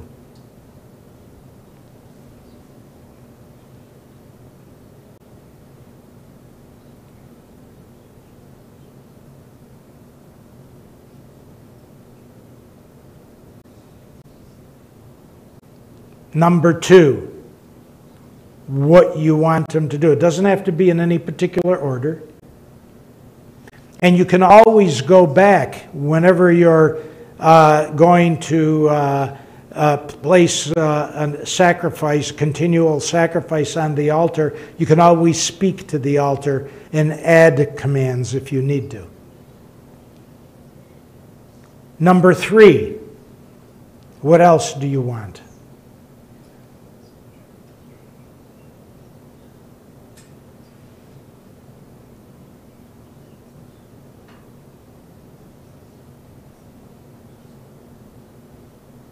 Number four, there's someone out there, the Holy Spirit is telling me you are praying for someone in particular who has a hardened heart.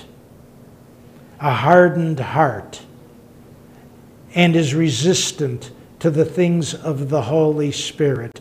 Make sure that you include in your command by the Holy Spirit, give him a heart of flesh where there is a heart of stone. And the person out there will know who I'm talking to.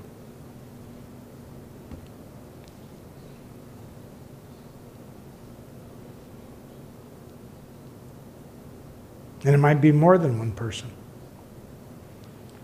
Okay, number four. Give your command.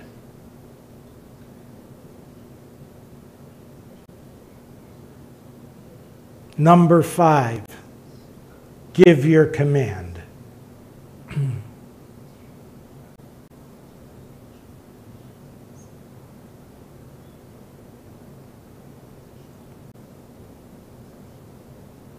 If there's a sixth command, give it now.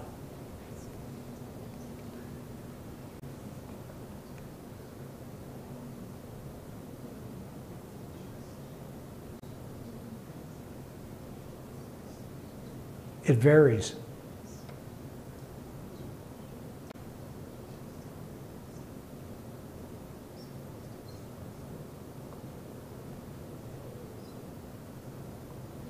You can also raise the altar on behalf of someone. If you're not sure of the name that you want to give it, you can always give it that name in the next session.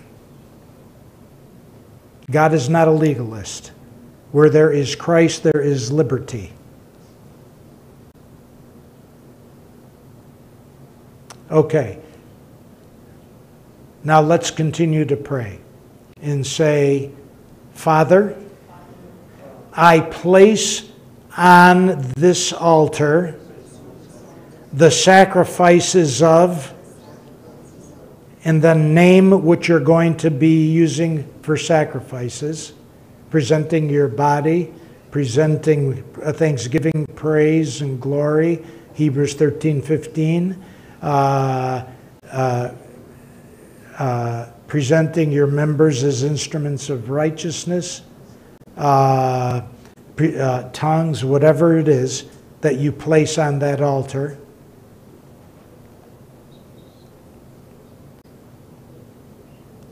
And then tell the Lord, and I will sacrifice on this altar regularly to empower it.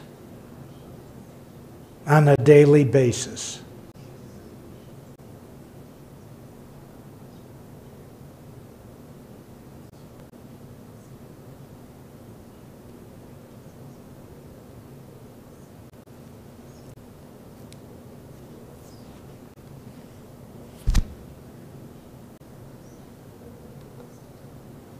And I give you thanks, praise, and glory.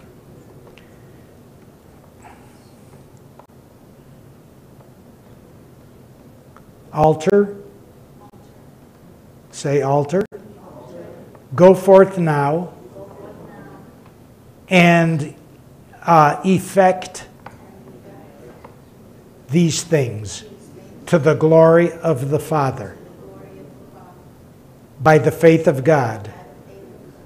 In Christ Jesus' name. I bind Satan from all retaliations, counterattacks, judgments, wraths, revenge, reprisals, in any way, manner, or form. From this day, any day past, any day to come, and decree all such forbidden in the name and by the blood of Christ Jesus.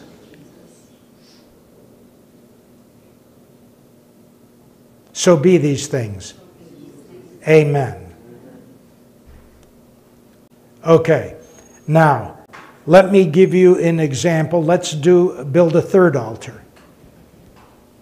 Okay, and this one is going to be an altar where you're going to fight for someone's welfare. Okay? Let's use, for instance, someone who's a drug addict and doesn't want to give up his drugs. Okay? But he's sick and or even dying. Okay? So let's name this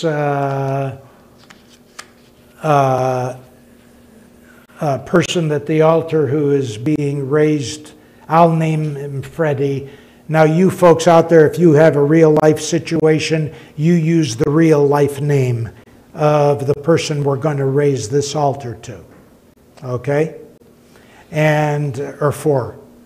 And I'm going to show you how to include spiritual warfare in these types of altars. All right?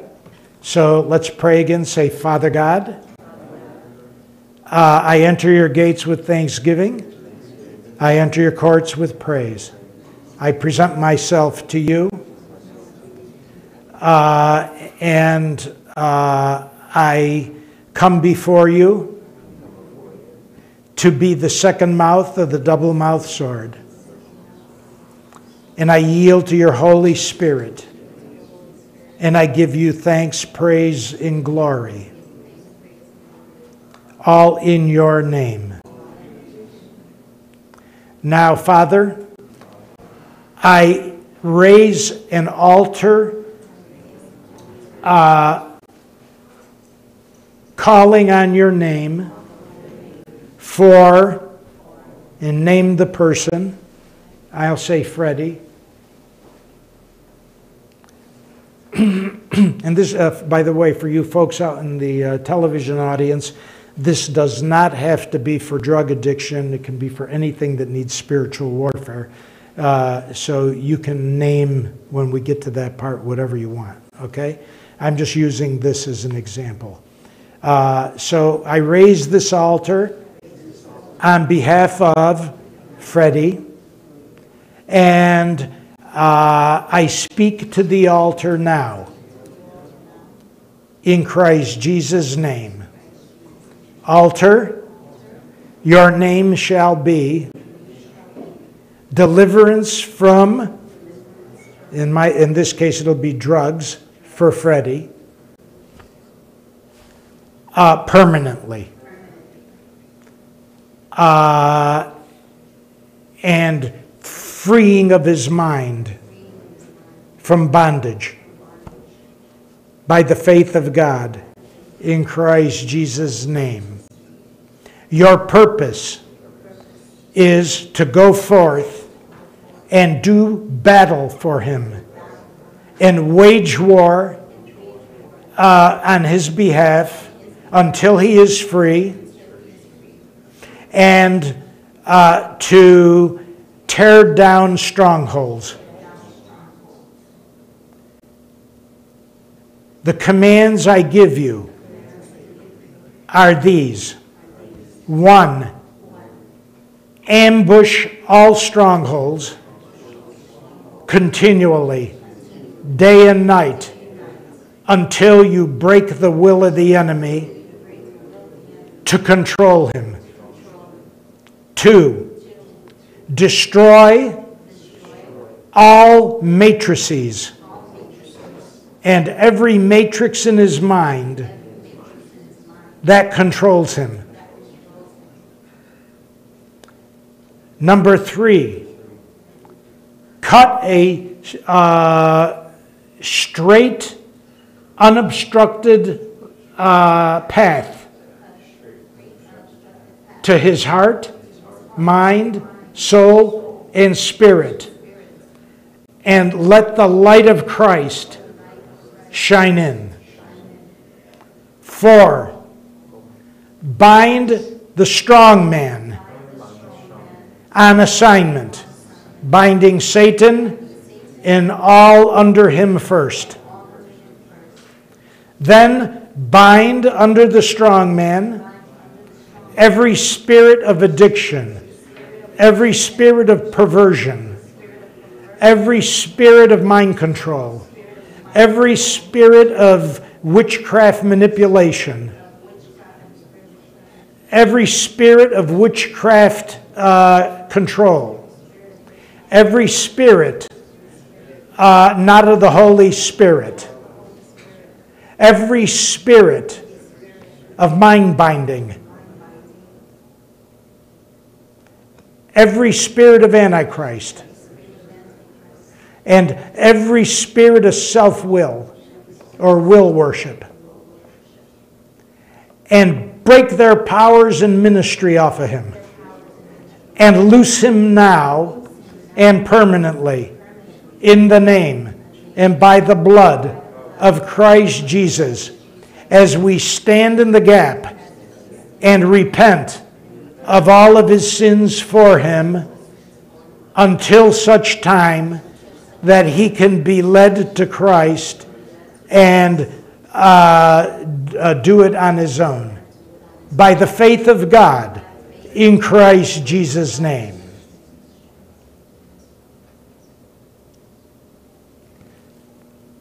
Fifth, break their powers, communication lines, supply lines, and bind up and off all reinforcements.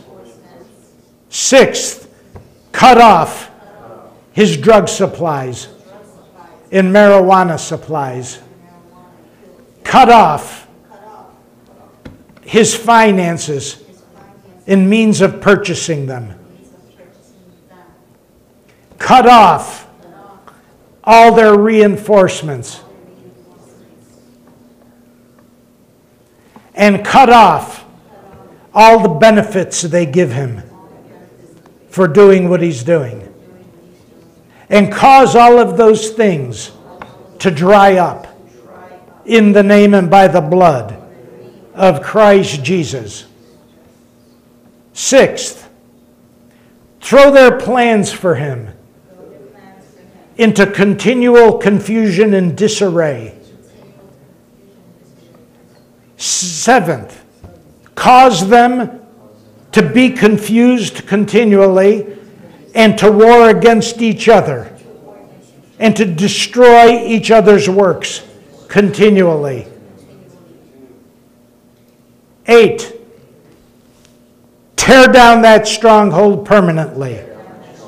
All in Christ Jesus' name.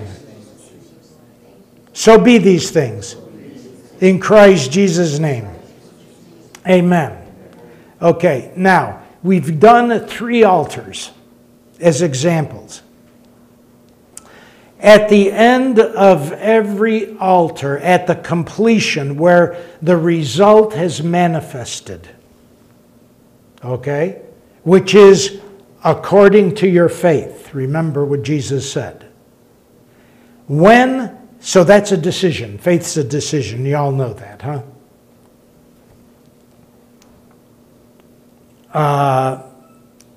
Why do I say that? Because it doesn't take any more effort to believe than not to believe. It takes the same amount of effort, so you might as well believe.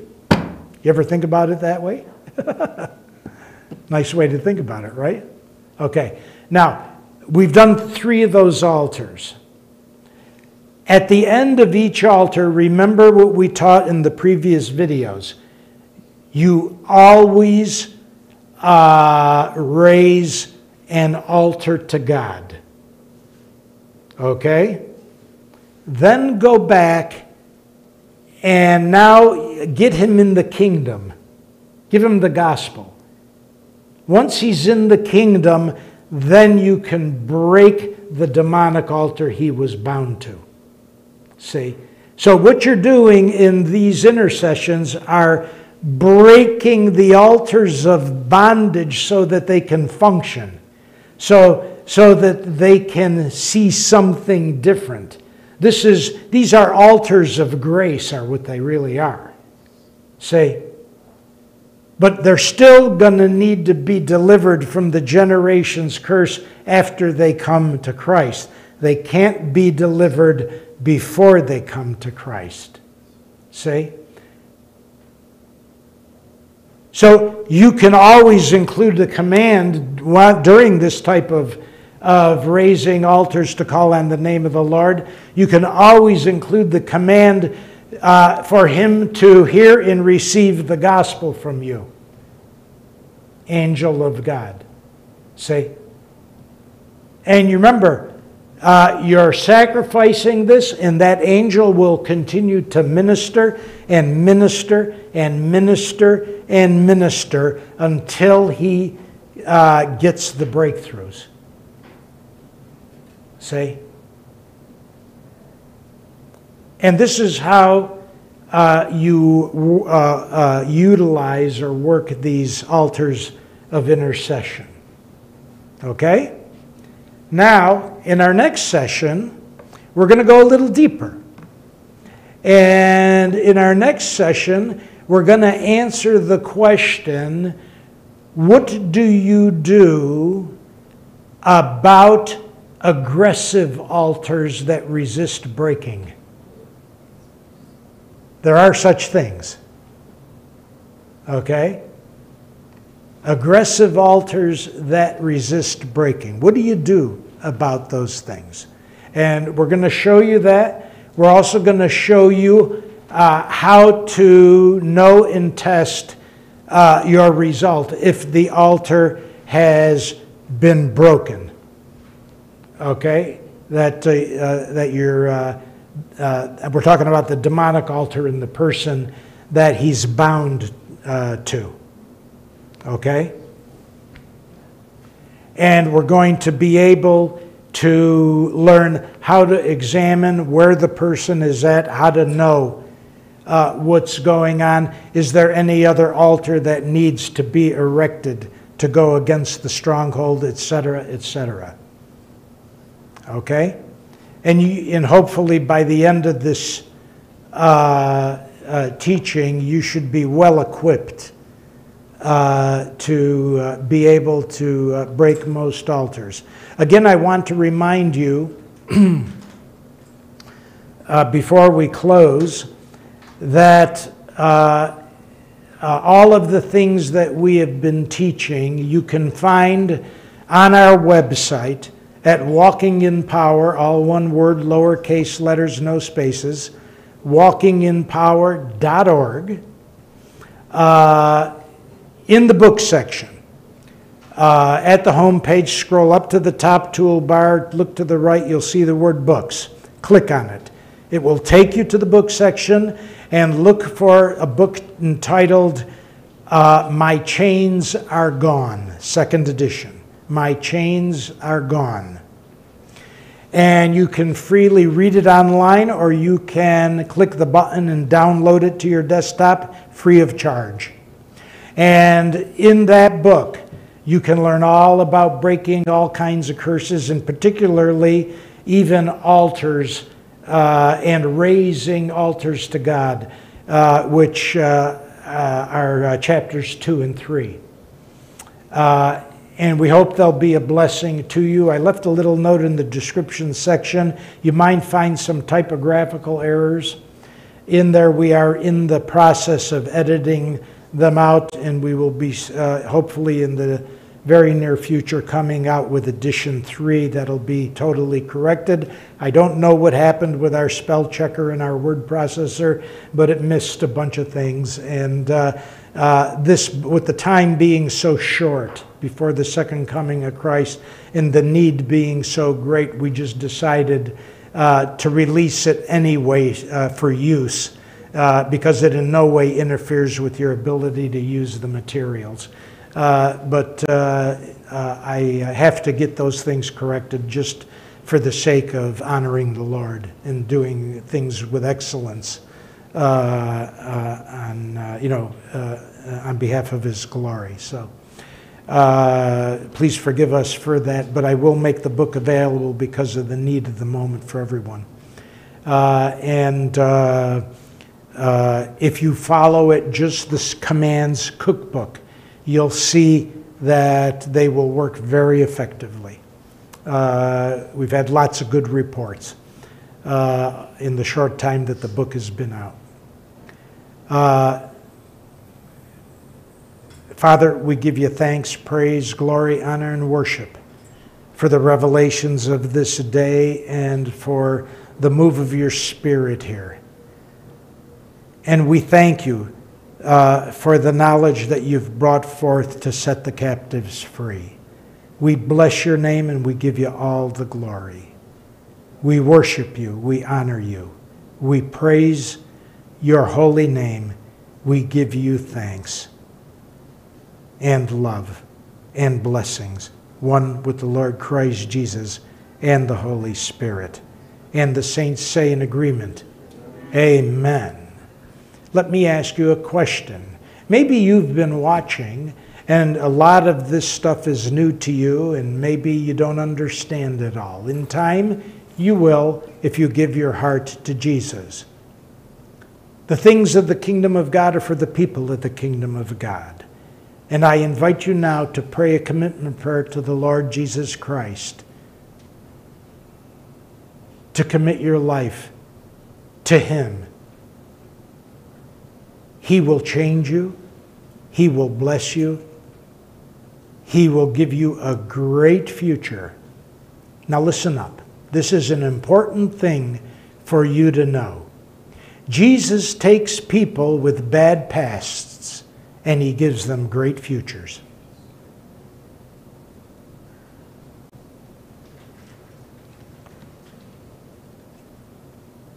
Are you ready? Pray this prayer aloud. Being willing to turn from your sin, the Lord Jesus Christ will do the rest. And just say these words. Lord Jesus Christ, I'm a sinner. I can't save myself. Every sinner needs a Savior. I need a Savior. So I invite you into my heart to be my personal Lord, that is to lead me through life, and Savior, that is to save me from sin, self, and circumstances. I confess you before men as the resurrected Christ by the power of the Holy Spirit.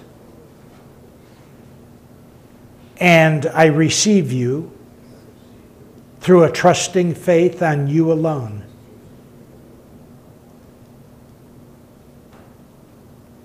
I thank you for the free gift of eternal life, which I can't earn or deserve, but I thank you anyway. Come into me now, Lord Jesus Christ. I give you thanks, praise, and glory. Amen. Now, if you prayed that prayer, get yourself into a Bible-believing, Spirit-filled, non-denominational congregation. Get water baptized by immersion. Get Holy Spirit baptized by those who have the baptism in the Holy Spirit in your congregation. And if there are none, go to the New Testament Gospel of Luke, chapter 11, and read it without doubting and ask Father God to baptize you in His Holy Spirit, and He will do so for the asking. Get into Christian community where they can teach you the Word of God, and I promise you, my friends, you will never again be the same, because the proof that Jesus Christ is real is the testimony of changed lives by the hundreds of millions of those who have received Him throughout the centuries. It is self-proving. Well, we're out of time. Thanks for watching. God willing, talk to you next week. God bless you. Have a great week. Bye-bye.